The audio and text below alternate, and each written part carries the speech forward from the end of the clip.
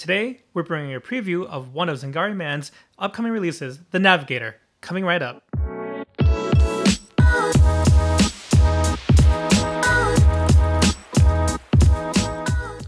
Hello and welcome to the Latherhog channel. I'm your host John, and today we're talking about an upcoming release from Zingari Man called The Navigator. So you'll see that I've picked up the Navigator Seago shaving soap, as well as the brand new splash called the Recovery Splash in the same scent.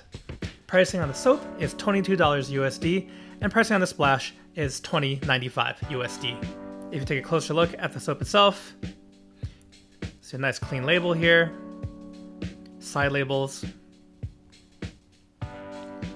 soap ingredients, lot number, URL for Zingari Man. So first up, let's talk about the scent. You can see right from the label that the scent is labeled as amber, marine, and musk. And to my nose, I get a very clean, fresh scent that evokes the salty sea air. The scent strength is fairly light, I would say about a 4 out of 10. I mean, really, I think this one's very easy to like. It has mass appeal, and it really won't be offending anyone. Now going on to the soap itself, the Seago Shaving Soap Base. This is easily one of the best bases, I think, on the market right now. Top 5 for sure, as far as tallow or vegan soap bases. You don't need to use a lot of soap to create a dense, smooth, luxurious lather. I would say that Seago base is above average thirst, so make sure to use plenty of water and hydrate it. You don't want to shave with too thick of a paste here, as you'll see your razor really kind of gunk up and just not have as much glide as you'd want during your shave. Now, truth be told, I was most interested in checking out this new aftershave splash. I know that testing has been going on for a while for this formula, and let me just share with you this really extensive list of ingredients for the splash. I'll put it up right now. While we could take a while on this ingredient list, you can just see that there's tons of skin food, lots of ingredients that just really help nourish the skin and help calm the skin down after a shave. Now, one big thing when talking about post-shave products is the texture. You can see from inside the bottle here, it is a milky white consistency. While there is some separation that occurs, it's only very slight, and I actually, just from the naked eye, can't tell that separates. It kind of stays this color, this consistency for the most part. And the best part of this splash, I think, is despite the numerous skin goodies listed here, when you apply it on your skin, there's no tackiness whatsoever. It kind of quickly, gets absorbed into the skin.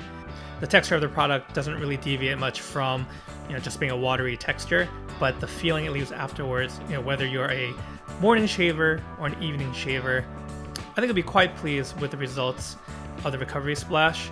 And, after a few uses, this has easily made my top 3 products.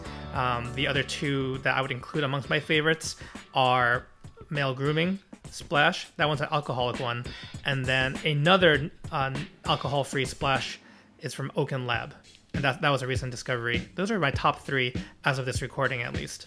So if you're like me and you've been anticipating the release of this aftershave product, I would find it in your favorite scent, or unscented even, and give it a try.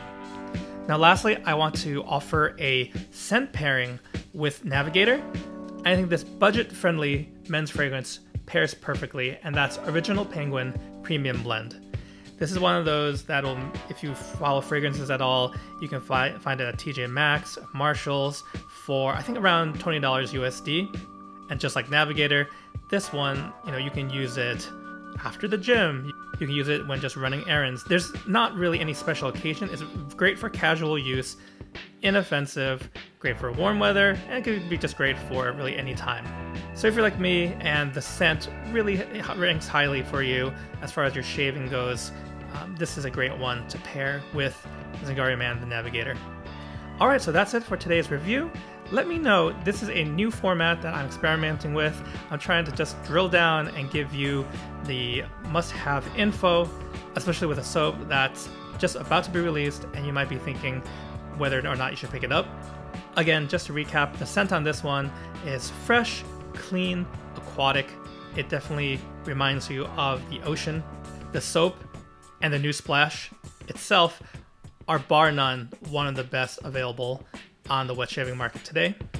And like I said before, if you are at all curious about the splash, I think this might become a hype beast. Believe the hype and check it out in your favorite scent if possible. All right, so that's gonna do it for today's video, guys. Thank you so much for your time and tuning in. If you have any questions at all or suggestions, let me know in the comments below. Otherwise, I'll see you next time. Take care.